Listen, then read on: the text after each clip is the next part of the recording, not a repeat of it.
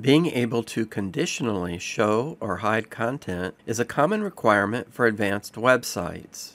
There are many types of conditions. Perhaps you only want to show content on certain custom post types during the holiday, to certain users or user roles, if the visitor is on mobile, if the visitor has an old browser version, or if they click on a button.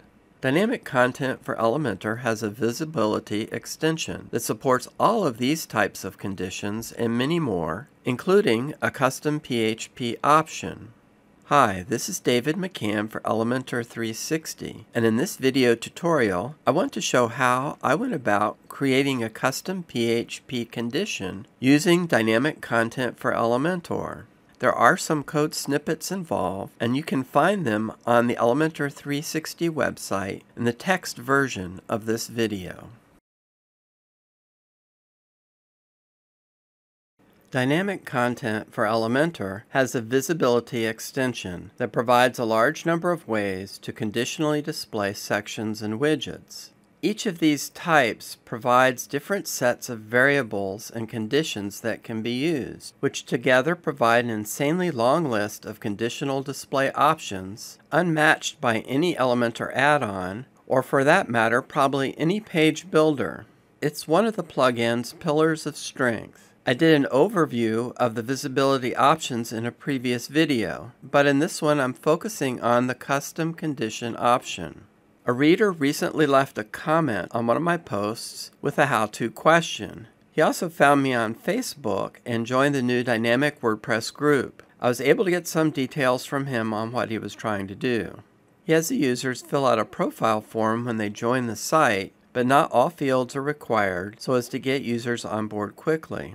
After they join, when they log in, they go to a custom dashboard page. On their dashboard, he wants to show a button if their profile is not complete and hide that button if they've already filled everything out. He's using Fluent Forms for his front-end sign-up form and advanced custom fields to add extra fields for his profile custom post type. I suggested he add a profile complete field using an ACF true-false field type, and then use conditional logic to mark the profile complete if all the fields have a value, but incomplete if any fields were not filled in. He told me he was using Elementor and dynamic content for Elementor in creating his pages, so the challenge is to use the visibility option to show or hide the complete profile button based on the value of the profile complete field. I'm not showing how to create the form in this tutorial.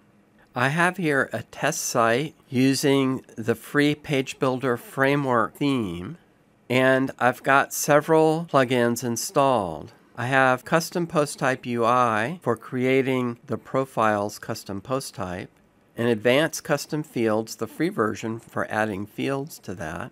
Then I have Elementor and Elementor Pro installed. I'm not using Elementor Pro in this video. And then I have the Elementor add-on dynamic content for Elementor installed. I've also added the BugFu console debugger. This is a plugin that lets you output PHP variables into the Chrome console window, and we'll see how that works.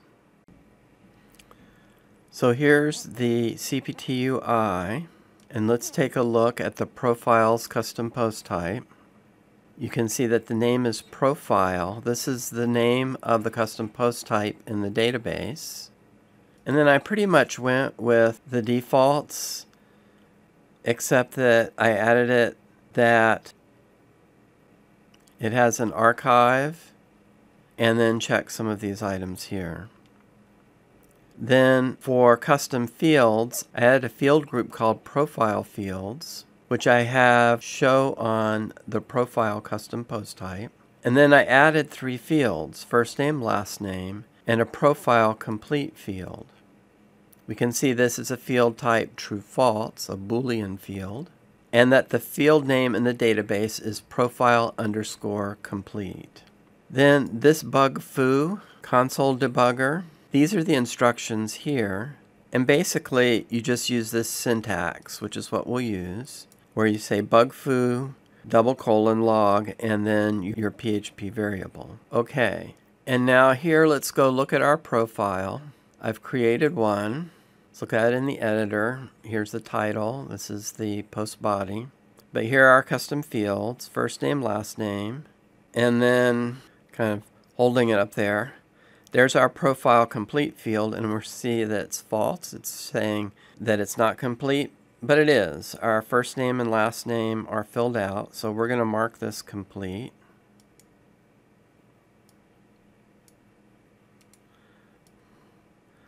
So it's marked complete, and we'll save that. And now let's go to our Elementor page. So I've created a page called Profile Test, and I added a heading, and in the heading I used a token, which is the user display name. This is the logged in username in WordPress. And I used the advanced option to add the word welcome and a space before it. And I output the user display name here because in our challenge, we're going to want to show the profile of the logged in user, so this might be useful. Now I also added an edit profile button, and I put that into its own section.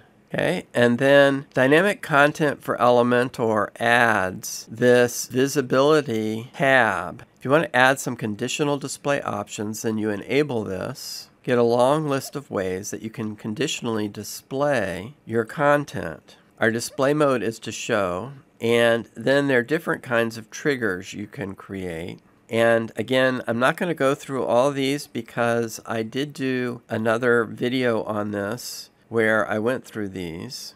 But what I'm going to focus on is this custom condition. And if we look at the custom condition, the instructions are write a function that returns a Boolean value. You can use all WordPress variables and functions. So if you want it to show, you return true. There is this option here that says prevent errors, and the tooltip on that says execute code externally in secure mode without throwing any possible fatal error. Note, if you want access to the current page data and contacts, you need to disable this. And then there's a warning that you could cause an error on the page. Okay, so I've left this turned off then, since we are going to be accessing the information on the current page. And since we're using this custom condition, I'm going to go up here and remove these other triggers. I'm just leaving the custom condition. And you can see that's removed all the other panels, and now we just have this one panel left. So I'm going to click Update. When programming, people often suggest, and I found that often helps, to write out some pseudocode or the steps and logic of what you're trying to accomplish ahead of time. So I listed out my plan. I want to return true to show the button, or return false to hide the button. And first, I want to get the user ID of the logged in user. Do a query to find out if the logged in user has a profile record. If there's no profile record, then return true and show the button. If there is a profile record, then do some extra checks. Go and get the post ID of the profile record, and then do a query using the post ID to get the value of the profile complete field. If the value is true, indicating that the profile is complete, then return false and don't show the button. However, if the value is false, then show the button by returning true. Okay, so now let's put together our PHP code. WordPress has been around for a long time, and I found it's likely that any question we have has already been answered. So what I did is I did a Google search on WordPress, check if logged in user has post. And the very first article returned from WordPress Stack Exchange, I found that it had the answer. It said create an argument array, that's an array of the arguments you're going to pass into the query, of the post type, and the author, get current user ID, which is our current logged in user. Create a variable called WP posts, and then use that WordPress function, get posts, and pass in these arguments. So that's perfect. That is exactly what I'm trying to do. So I went back to my page and I added in my code. Here's the code from the Stack Exchange article exactly as it is. And then I added our bug foo console logger to dump this variable. And then I added return true, which is what the instructions say, return a variable. That is to return a Boolean true false. And I found if I don't return a Boolean, then this code doesn't run and get output. So behind the scenes, there's a test to make sure a Boolean is being returned. All right, so I'm going to update this, and then let's preview it. And I go here to the Chrome inspector and to the console output, and I see here is the bug foo output. You see that it has dumped the variable WP posts. And here's the post ID, the post author, the date, the title, and so on. It doesn't have custom fields output. By default, WordPress doesn't do that. But we can see that our query is working. So what I'm doing here is I'm going step by step and verifying each step that the new code, that the code we're adding is working and doing what we want it to do. Now we need to go on to the second step in our pseudocode logic. We need to get the ID of the profile record. So again, I went and did a Google search. I searched for WordPress get post ID from WP query. And the second answer here, get post IDs from WP query. Again, from WordPress Stack Exchange. And someone was asking, is there a way I can retrieve an array of post IDs queried from a WP query? If we go down and look at the answers, the second answer here with the most upvotes tells us that you can add a fields parameter and specify the fields that you want returned in your query. And so it's saying add a parameter called fields with IDs. Then your query will return the post IDs. Okay, so now I go and modify this query. So I added this bit of code to specify the fields we want, which is IDs, this suggestion from the Stack Exchange article. I save that, and now go back to our preview page, and let's refresh that. Whoops, didn't add return true. Let's update that. And look, it returns an array with one value, the ID, the post ID. So our code is working. That's great. The next step that we need to do is get the value of the advanced custom field profile complete. And surprise, surprise, I did another Google search, this time how to get ACF field value. The very first answer is from the Advanced Custom Fields documentation, and it says use the Advanced Custom Fields get field function, and it tells you what the parameters are. The first parameter is the field name, the second parameter is the post ID, and then the third parameter is whether to apply formatting logic. Now I modified the query one more time, and let's paste that in. Okay, so here we have our query with the fields IDs. And I add a variable now, is complete equals get field, the advanced custom field function. The field name is profile complete from the database. Then this is this variable here, and remember that it was a zero-based array with one value, so I use this array syntax saying I want the first value from the array and then true, because yes, I want the true-false format to be returned. And then I output this variable is complete so that I can test that we're getting true or false, and then return true.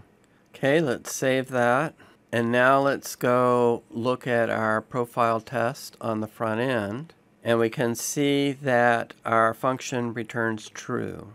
Okay, so that the profile complete field says true. Now let's complete our custom function now by showing or hiding the button based on the information we're receiving from our queries.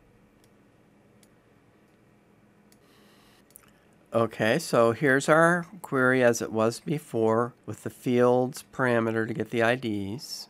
And now what I added here is this if condition. So count WP post, so the query. If there are some records returned, then we're going to go into this first block. If there are no records returned, then we're going to return true, which is show the button. Okay, so if there is no profile, we're going to show the button. But if there is a profile, then we're going to do some more checks. Here's our is complete get fields query from the last step. And now we're saying if is complete equals false, return true, show the button. Okay, so if the profile is not complete, show the button. If it is complete, then return false. Okay, so let's update that. And now let's go test on the front end. I took out the bug foo dump because we're not going to need it anymore.